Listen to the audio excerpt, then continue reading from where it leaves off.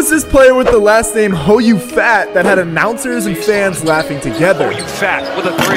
Yes, I just said that. Well, this is Steve Hou Fat, but that name actually carries a lot more history than you would think. First off, that is his real name that he was born with. His father was brought to French Guiana from way of China, making Steve a black man with a Chinese last name. He said that it's been tough because the Chinese don't agree with mixed marriages, so he's received backlash, but he's still proud of who he is. He's played professionally in France now for over 8 years, but to start playing, he had to sneak away from home and play in secret because his family is very well known in French Guiana as the Hou Fat Company. They control the ports all along the coast, and any ship that comes in has to deal with Hou Fat. But now he has proved himself as a hooper and is one of the biggest teachers in the life of the best prospect in the entire world, Victor Wembanyama. He currently plays alongside him for France's Metropolitan 92s. So make sure you follow All Hail B-Ball for more